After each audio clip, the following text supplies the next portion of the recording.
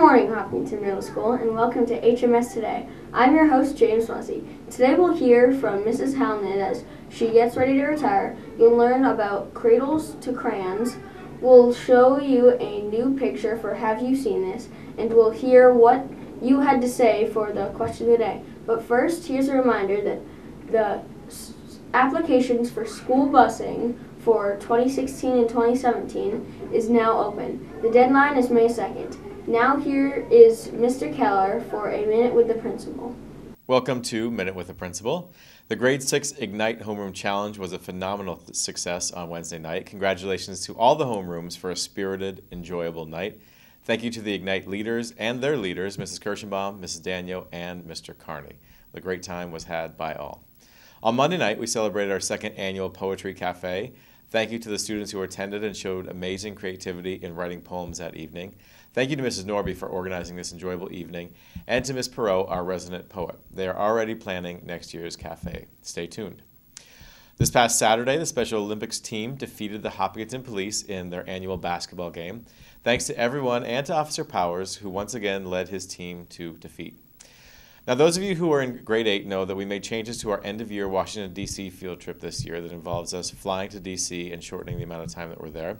We're looking forward to the trip and excited about it. However, we are examining it closely this year to see if we will continue with this trip in future years. So, grade 7 students, I'm talking to you right now. If you're interested in being a part of a committee as we look at this trip or alternatives to our D.C. trip, please send me an email indicating that you are interested in meeting and being part of a committee that will look at this trip. Again, send me an email, and then I'll get back to you with details about our meeting. I hope you all have a wonderful weekend, and we'll see you on Monday. Thank you very much, Mr. Keller. And just so you know, today is an early release day. Dismissal is at 11:25 a.m. Now, let's spend a moment with Mrs. Hallinan before her retirement. How long have you been working here? I've been working here 24 years. And what are you going to miss about this? The people and the kids. I've been very lucky. We have had no trouble with the kids, all that time. I've been manager for 15 years. And so you've enjoyed your time here? Yes. Yep. And what are you most looking forward to next? Trying to sleep late instead of getting up at 3.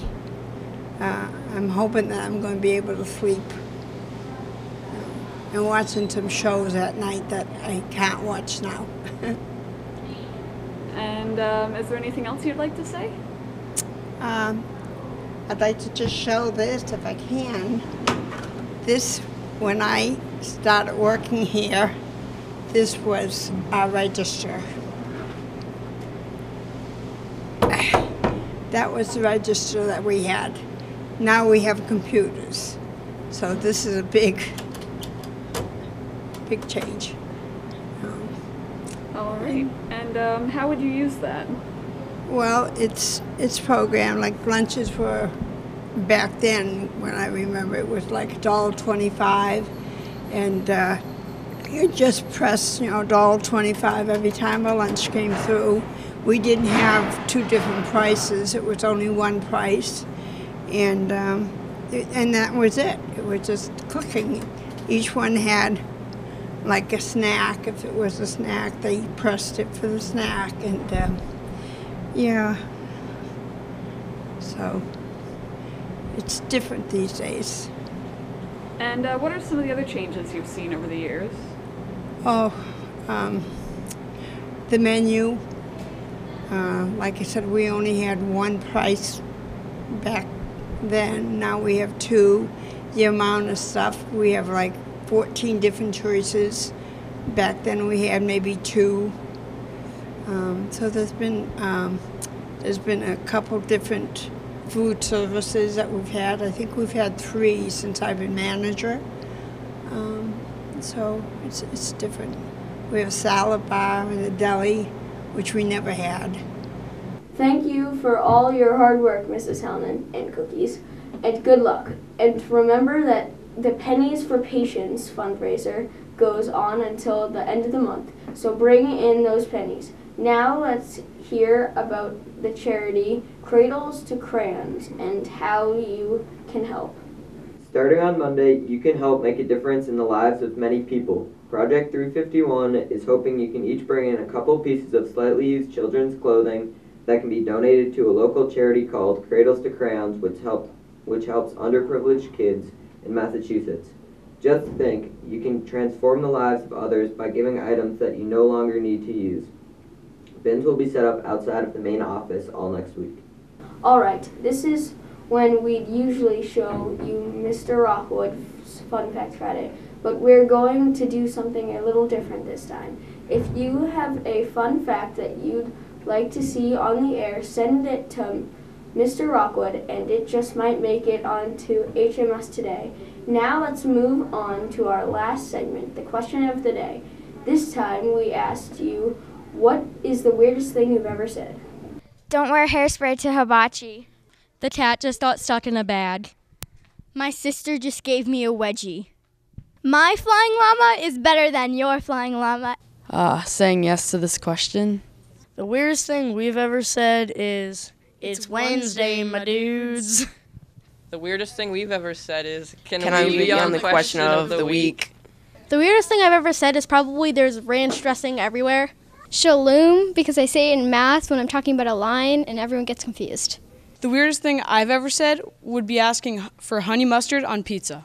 I accidentally called the school and asked for a large pepperoni. Chase, you're smart. It's true. Who's your daddy?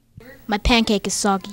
The weirdest thing I've ever said is, you smell better when you're awake. Why are you pretending to have a mustache? Cookies! Okie dokie, Quizzy Poo, and Waka Waka. The weirdest thing I've ever said is... Where'd my backpack go? Hi, Mom. I don't say anything weird. Sorted. Tanny Wanny, Tanner Tot, T-Pain. Yeah. Let's play Monster Squeeze. Get date in a bag. He was a skater boy, he said hoi manoi. Those were definitely weird and a lot of fun to hear. Thanks for sharing, and now we have our one last announcement. Come and watch your teachers perform comedy, music, skits, and much, much more at the Staff Talent Show on April 1st at 7 p.m. in the auditorium. Okay, now it's on to the answer for last week's Have You Seen This? It was on the poster in the library. Congratulations to Joe Blodgett, Lillian York, Charlotte Pickyard, and Carly Stevens for finding it. I'm sorry if I mispronounced your name. Stop by the main office after school for your prize. Now here's this week's picture. If you know where it is, send us an email at hmstv@hillers.org and you could be our next winner. That's all for this week, middle school. And for HMS Today, I'm James Muzzy. Now to get out there and study hard.